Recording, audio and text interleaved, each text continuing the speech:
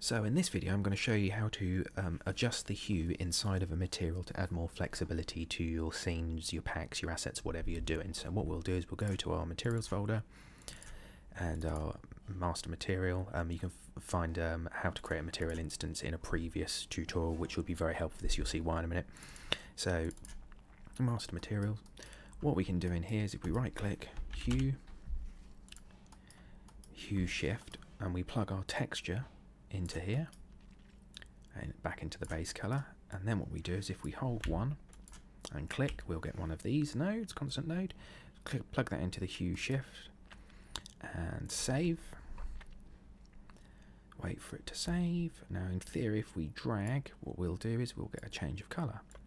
Now what we can do is if we right click, convert to parameter, say hue shift.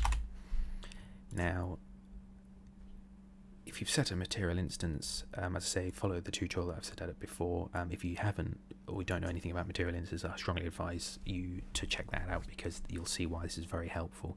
So what I'll do is I'll go back to my instance of the wood, and over here now we've got a heading called hue shift. Now if I drag that, as you can see, it's changing the color, so that can be applied. Got to drag it on, there we go. That can be applied, so now we can see it live as we're doing it, and you can then do this to all of these. They have to have color in the channel itself, in the texture itself. So something like the silver here, it wouldn't do much, but if you've, you know, like this wood, it's got obviously a wood color in it. But yeah, hopefully that helps. If you find this handy, give it a like and maybe subscribe.